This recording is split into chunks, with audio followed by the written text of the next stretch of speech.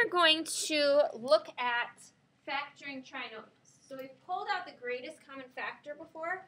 Now we're going to talk about factoring trinomials. And one of the things we're going to do is we're going to start with some greatest common factor stuff. First, we're going to talk about, this is a quadrilateral trinomial, right? X squared minus 13x plus 30, right? Yep. Okay. What does the product of two binomials look like? X squared minus 30. So they look like this, right? In this case, it'll be something like this. Product means multiply, something like that. Okay?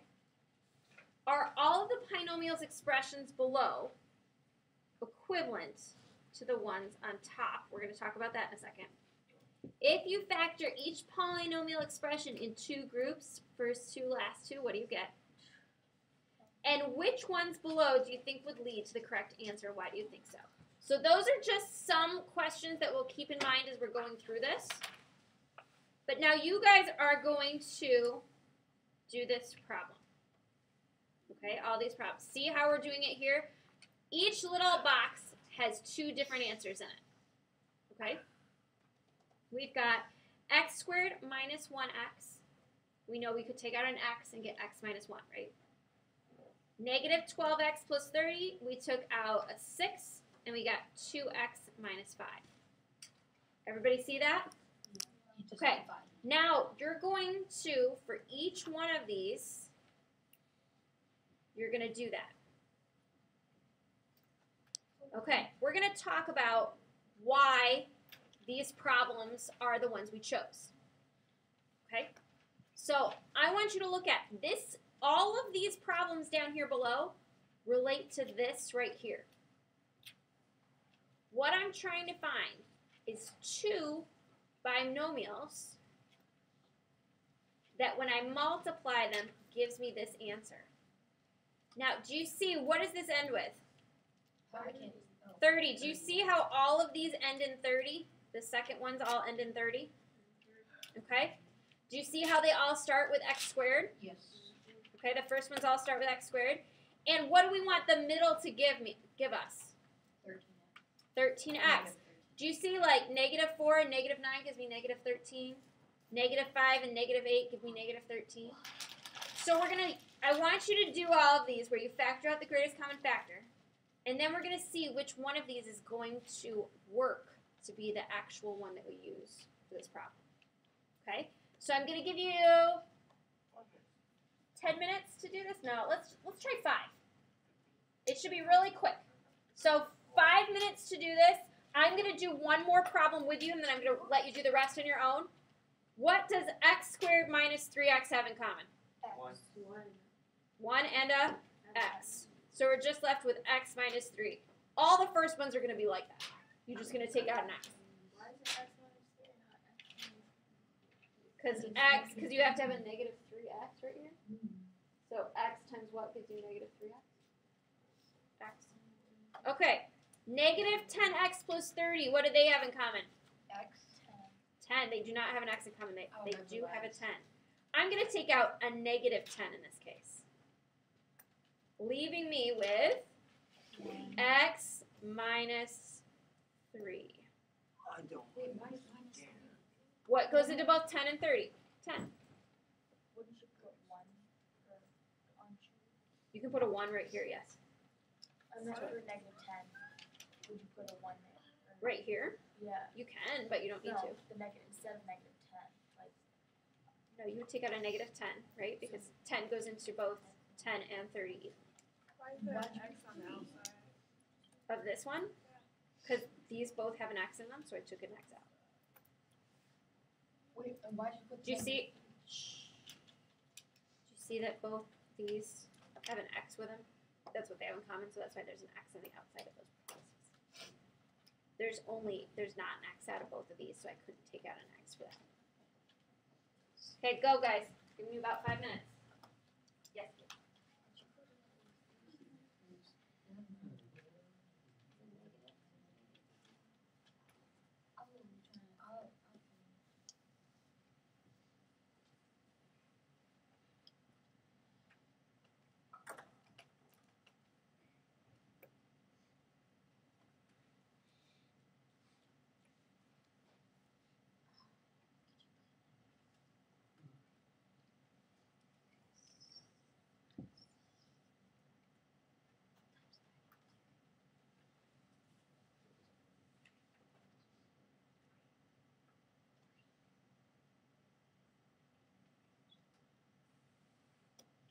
many as you can done. We've got about 4 more minutes.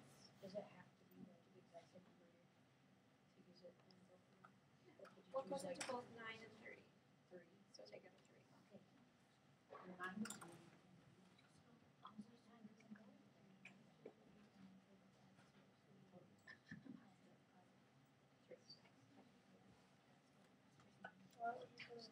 But you do not have to take anything of that because it's twice. Okay, that would be better.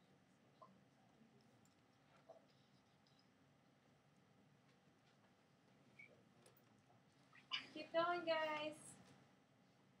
Get done as many as you can in the next 3 minutes.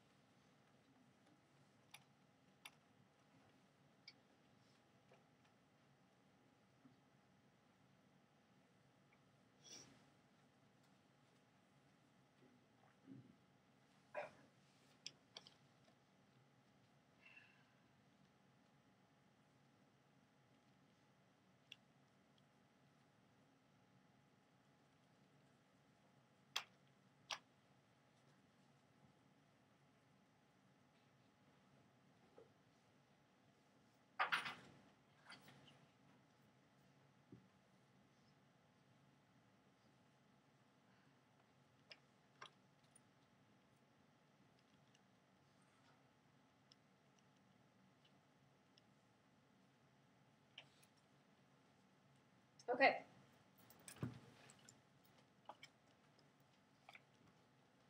So for this, I get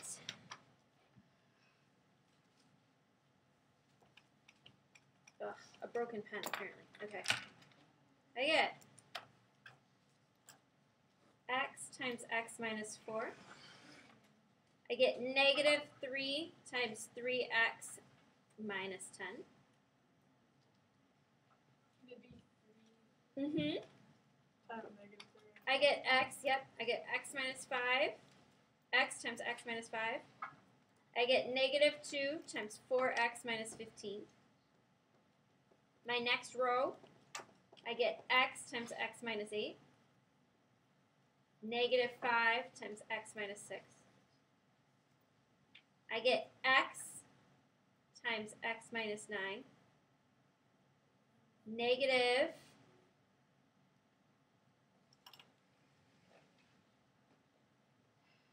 2 times 2x minus 15.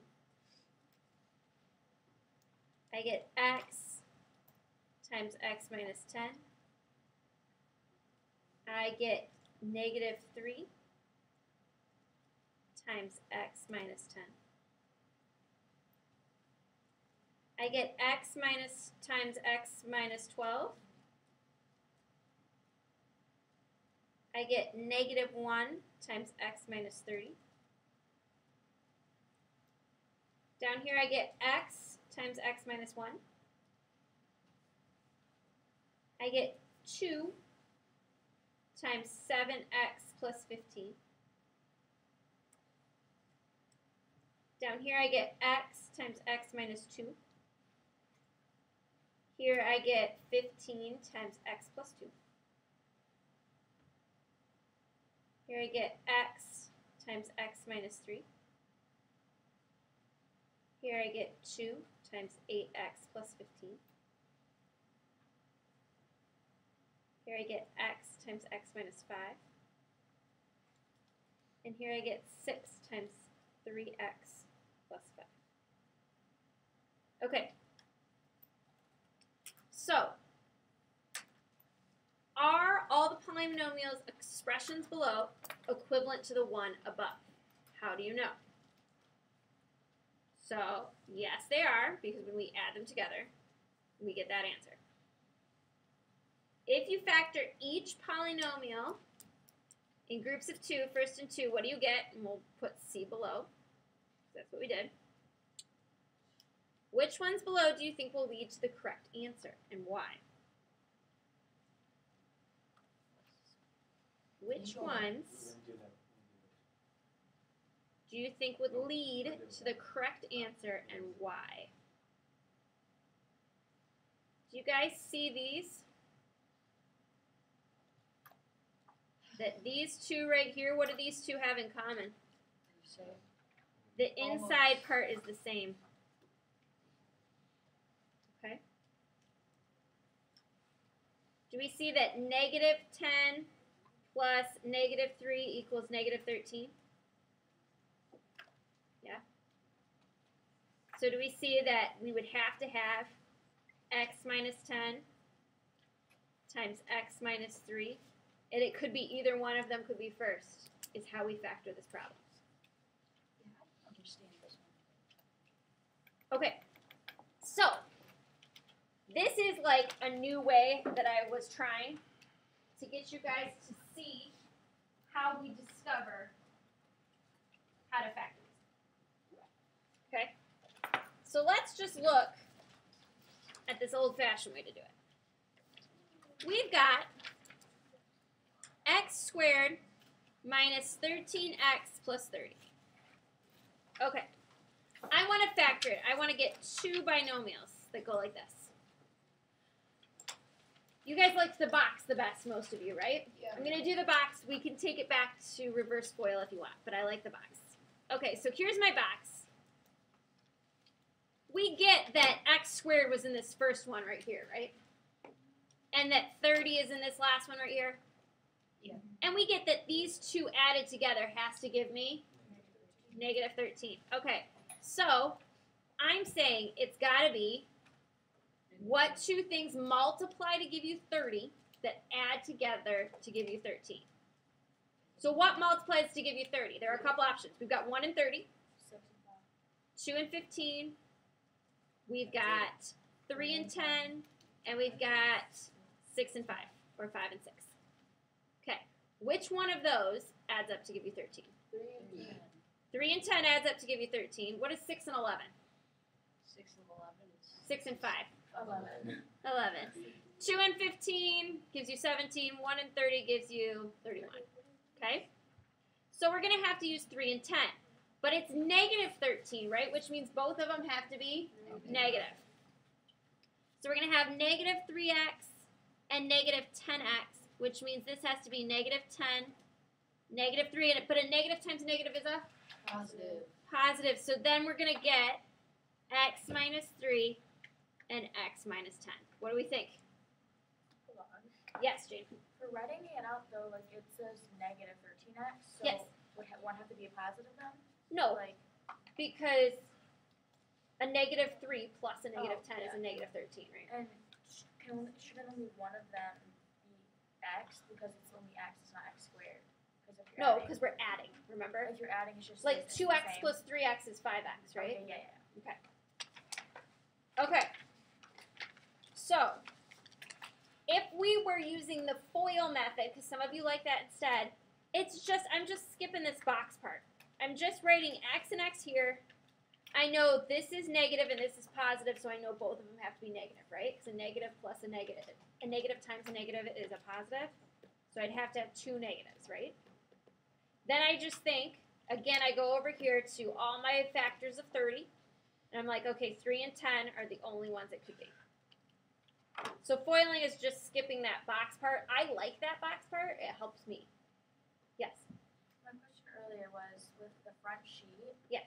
like, we don't know how to add them. Like, you didn't, like, I don't get how the adding part works out because we just wrote it out, like, with x minus Yes. 3. So, like, Yes. do we only factor in what's in the parentheses? Right. So if both your parentheses are the same, you'd only have to use it once. So we would make this the other parentheses. X minus 10 and x minus 3. Okay, but then is that the only way you can do it if they're the same? Like, you can't combine them if they're not the same? Correct. Okay. Okay. We're going to try another one. We can have a choice. Did you like this whole write out all the different ways and find the correct option? Yeah. You guys hate that. Okay. I like this. You can totally do it that way if it makes sense to you, but let's just skip this for right now and talk about x squared plus 3x minus 28. So are we in our notebook? Okay? So you do not have to write this on a separate sheet of paper. You can just say I'm ignoring this and write this right here on your paper. My handwriting's too big. I can't fit it in there. Okay. So I'm going to do the box again. I know x squared goes right here, correct? Yes. Where does 28 go? Negative 28? On the bottom. Bottom. Right. All right. What are numbers that multiply to give you 28? We got 1 and 28, right? 2 and 14. 3 and... 7. No, 3 doesn't go in there. 4 and 7, though, do, right? 5 doesn't. 6 doesn't. And then we're back at 7. So that's it. So it's between these three.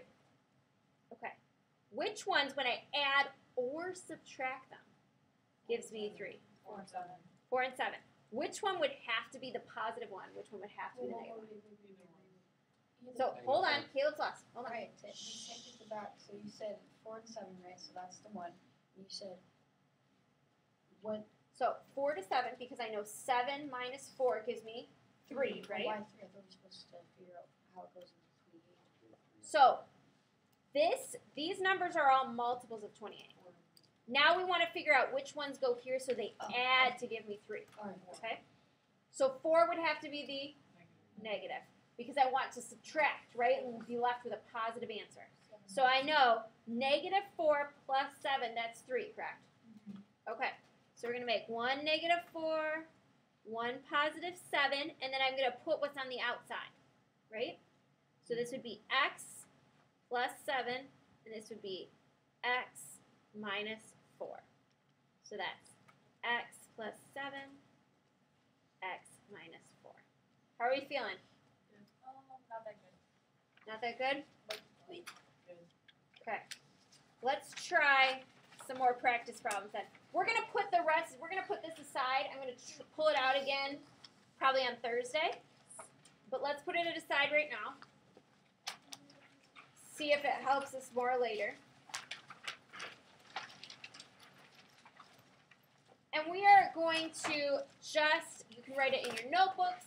You can write it on the back of this paper somewhere. We're just going to try some practice ones, okay?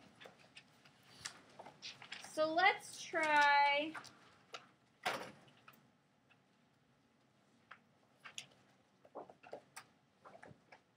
Wait, did you show us how to do a x reverse squared plus 3x. What, honey? Did you show us how to do a reverse before? Yeah. So again, we know x's go here, right? Which ones help us with 28? 4 and 7. I need this to be positive, so I need the bigger number to be positive, the smaller one. Oh, okay. All right, so I've got x squared plus 3x minus 18. Okay, so we had example 1, 2. We're going to call this example 3. What two numbers? I'm going to set up my box first. I'm going to slow down. Sorry, guys. You know how I like to speed up. Let me slow down. We agree that this is an x squared right here, correct? We agree that this bottom right is negative 18. Pardon for the interruption. Attentional staff, at this time, could you please dismiss the boys freshman and JV basketball team to meet their boss at the left end pool door? Once again, please dismiss the boys freshman and JV basketball team to meet their boss at the west end pool door. Thank you. Make sure you guys know what the homework is for tonight. Okay. So now we've got this negative 18. So we need two numbers that multiply to give us negative 18. What will they add to get? 3. 3. Okay? All right. So 18, we've got 1 and 18, 2 and 9, 3 and 6. 3 and 6. Does 4 go in there? No. 5? No. And we're back at 6. Okay, so it's one of these. Oh, you changed both of them to negative. 6 minus 3. So all of them should be negative? No. No, just one, right? Just one of them should be negative. Okay. So which ones, when I subtract them, will give me 3? 6 minus Okay, so which one needs to be positive? 6. Which one needs to be negative? 3. And why does 6 have to be positive? Because it has to be the positive answer. So we've got negative 3x and positive 6x, so that gives me x and 6. Does it matter if X you and negative 3. negative 3x and 6x? Like, No, in if the- you switch these two places, that's totally fine.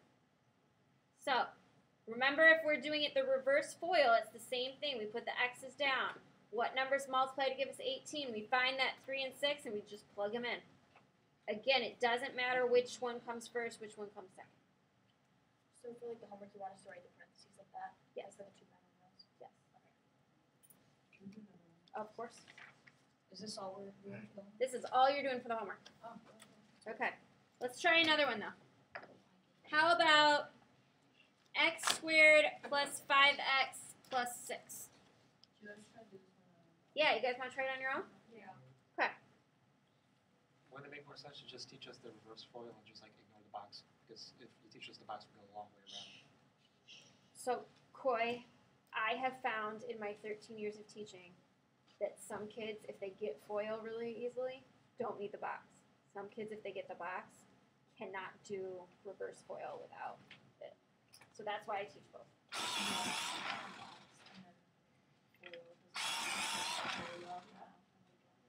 It just depends the way you need it to be more organized like that. Try this one and then I'll go over it. Think about what multiplies to give you 6 but adds together to give you 5.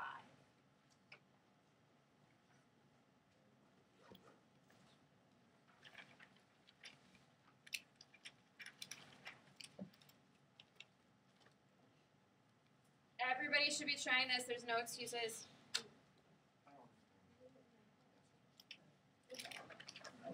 Okay, so even if you don't understand it, you could start the part of the box, right?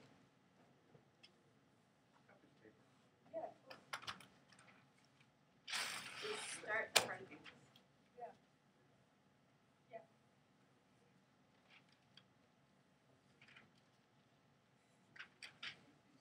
No, right that's on the answer. Gonna give you guys one more minute and then I'm gonna go over it.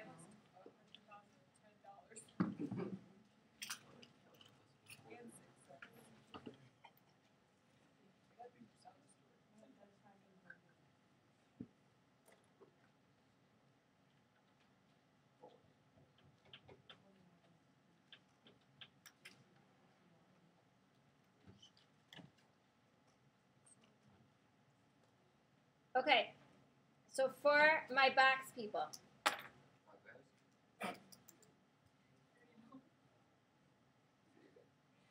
we know that there's an x squared here, correct? We know there's a positive 6 here. Okay, what are multiples of 6? 1, 6, And 2, and 3. which ones add together to give me 5? 2 and 3. 2 and 3. So we have x and 3, x and 2. So my answer is x plus 3, x plus 2. Feel pretty good about this? Or you can do either. No, What is you have 6 minus 1? I don't understand. Oh, so I had people say they had, let's see it, we had x squared, right, and you had 6, and you said you did x minus 1, X minus 1 and then x plus 6. and you had x plus 6. What is 6 and negative 1 gives you 5, right? But what does a negative 1 and a positive 6 give you? Negative 1. Negative 6, that's why this doesn't work. So you have to see what. See how this is a positive 6 right here?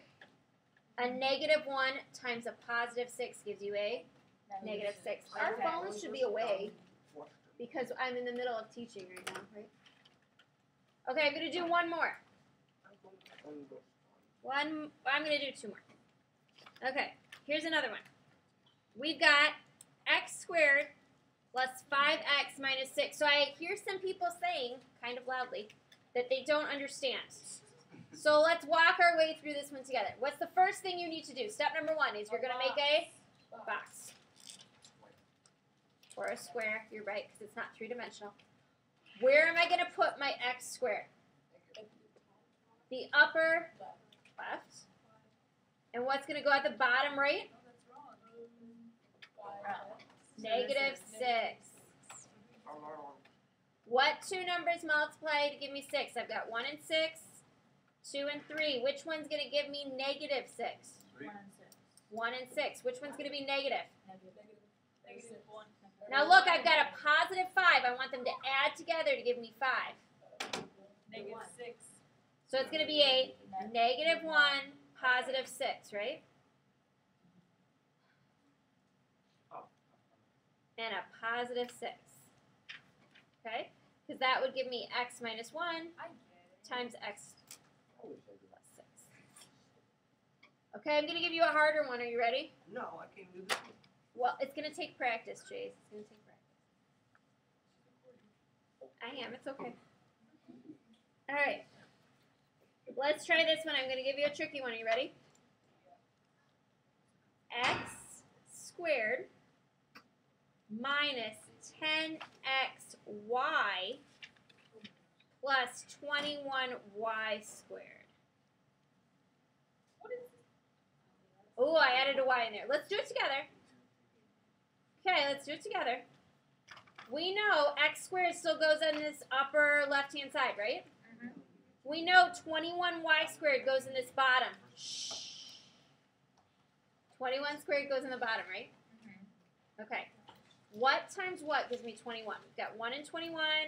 2 doesn't go in there. 3 and 7. Okay, and that's it.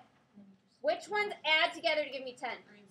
3 and 7, right? And they're both going to be negative. Okay? The only thing different here is we're going to have to go x minus 3y. Shh. And it's going to be x minus 7y. We just put a y for them.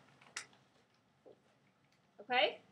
It doesn't change anything else except for these last ones. We just put a y there. So we will just have x minus 3y and x minus 7y. That's it. But then it's x, y in the box, but you want the y because of Right, because negative 3y times negative 7y is, yeah, we didn't times anything by x. You guys ready to try the homework? Nope. Okay. Try the homework. I will come around to help. I'm going to stop the recording though. It would be nice to look at Like just to have one? I bet you can find that online, Caleb. Might need be nice.